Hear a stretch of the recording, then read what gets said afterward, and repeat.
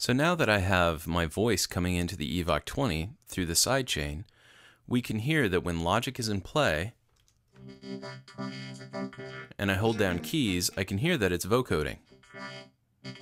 So my voice is coming in, it's being filtered. The amplitude of my voice, like as it goes up and down in volume, that's determining how the synthesizer is going to be reacting in volume as well.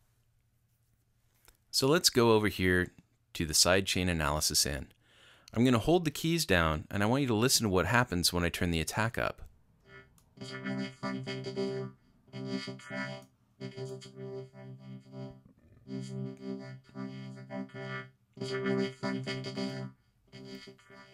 As you can hear, my voice becomes less distinct as I turn the attack up. That's because when I turn the attack up, since it's coming on a little bit slower, kind of like a string instrument or something like that, it's not getting all the transients of my voice. It's taking out some of the transients. That can be cool if you want to smooth something out that's got a lot of transient material. But most of the time you're going to keep that attack fairly short.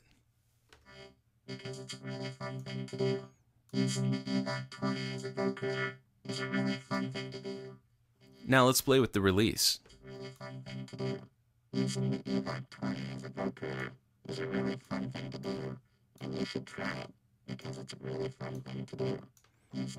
Sounds a little creepy when we turn that release down, because then after the attack section, it's coming down really quickly.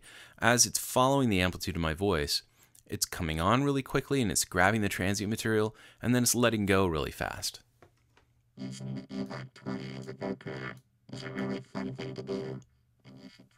So that gives us our kind of weird, gritty, robot-like sound.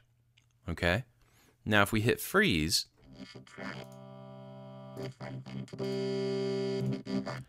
it's essentially holding the amplitude. Wherever we hit that freeze button at, it's holding that amplitude.